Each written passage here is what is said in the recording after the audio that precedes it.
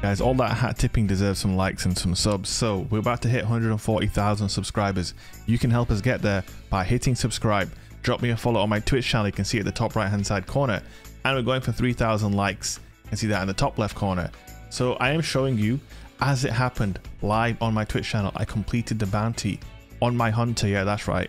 I'm on my hunter in this match, by the way. So prepare yourselves for some hunter gameplay. And you can see the role we got. Full choke, rifle barrel, surplus, demolitionist. We had really bad mag perks, appended mag, extended mag.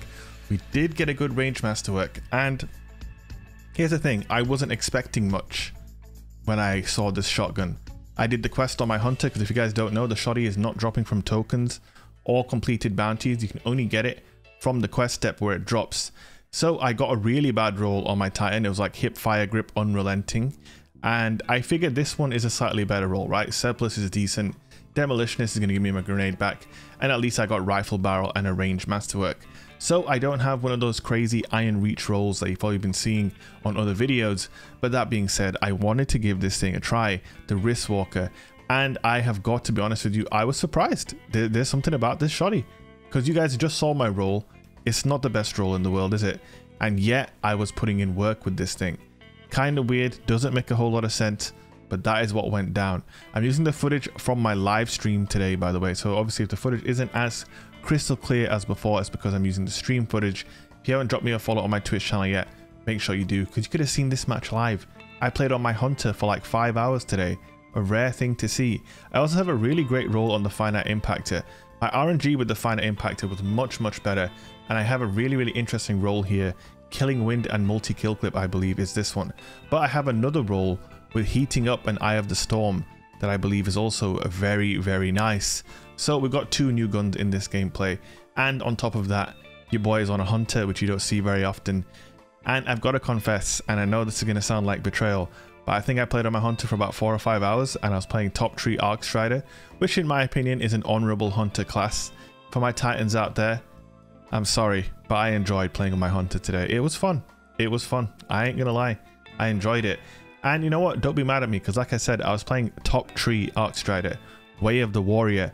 Now, if you're a Titan main, you can relate to a warrior, right? This is a fun subclass, a lot of close range, explosive gameplay. It's really fun, and using the mobility of a hunter to be aggressive instead of being a rat is it's quite fun. So for my hunter mains out there who are watching this, try it out. Although don't take tips from me on how to use the Arc Strider super, because you know I'm terrible, first of all, and second of all, Arc Strider super. That, I mean, nothing else needs to be said. Ouch, that one hurt. That one hurt real bad. But going back to the Riiswalker, so yeah, like I said, I don't have Iron Reach. I don't even have a good magazine perk, so you want either Accurized rounds for more range, or you want Assault Mag for more rate of fire, taking the rate of fire up to 90. And that being said, this thing was hitting nice, man. It was connecting consistently for me. I don't know about you guys, but yeah, this thing was connecting for me very consistently. I had very few situations where, you know, I would hit someone and not do damage to them, for example, or just completely whiff. Is this going to replace aggressive frame shotguns?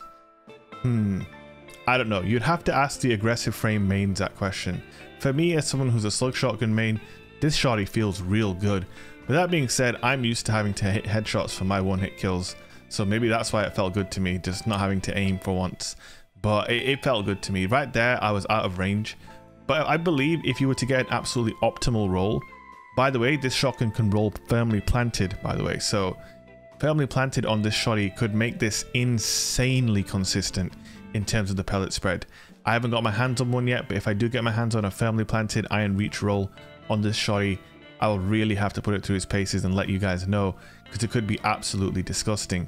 I also think you want to prioritize Assault Mag instead of Accurized round in the magazine slot. Once you get Iron Reach and Rifle Barrel and a range masterwork, your range is going to be basically full.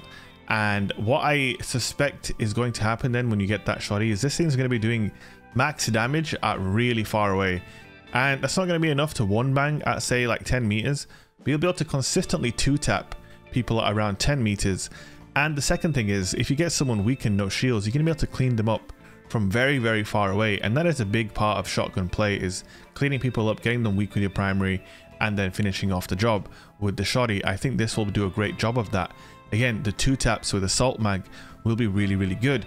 And firmly planted, obviously, if you guys don't know about firmly planted, it's a perk where you get increased accuracy when you crouch, right? But it also counts when you slide. And if using a shotgun, you're going to be sliding a lot, right? So yeah, that's where I'm going with this. Firmly planted, iron reach, assault mag, rifle barrel, range masterwork, you are good to go. I really don't think quick draw is a necessity here. This is a lightweight frame shoddy. That brings us to the next point. It's a lightweight frame shoddy. It gives you a plus 20 to your mobility, and it has naturally good handling. So it's not going to handle extremely cumbersome like an aggressive frame shoddy where you need, you know, surplus or quick draw. That being said, I did have surplus on this shoddy, and I think it was helping to make it feel even snappier, but it just felt snappy in general. I think with it being a lightweight frame, I don't think you really need to worry too much about that. So to sum up, this shoddy is really, really nice. I can't wait to get a better roll.